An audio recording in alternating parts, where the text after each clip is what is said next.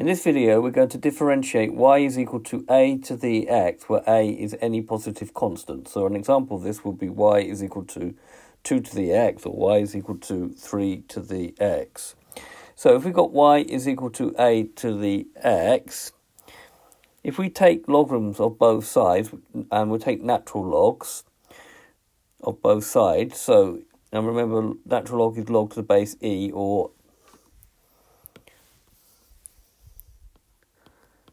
ln, then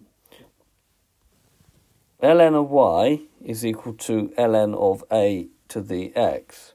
Now there's a rule of logarithms that says this: log to the base a of x to the r means we can bring that r down in front of the logarithm and we get r log a of x. So we've got log ln of y, so bringing down now this x in front, we can say that x is ln of a. Now if we rearrange this, we can rearrange it to say that x is 1 over ln of a times ln of y. Just pause the video there if you're not certain about that.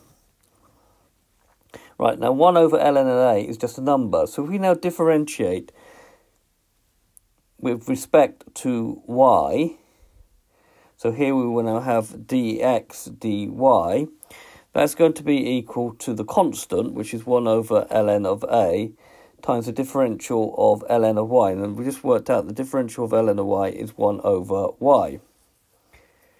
And now if we rewrite that as dy by dx, i.e. by taking the reciprocal, that will become dy by dx is y ln of a. But y, to begin with, was a to the x. So dy by dx will be equal to a to the x ln of a.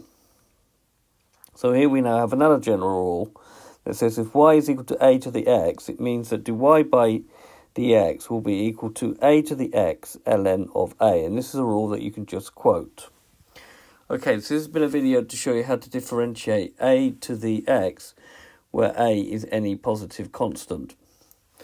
And what we should, just before we go, we should just say, if we have y is equal to e to the x, then this will become e to the x ln of e. And notice that ln of e is 1, so we get y is equal to e to the x. Okay, I hope you've understood, and I thank you very much for watching.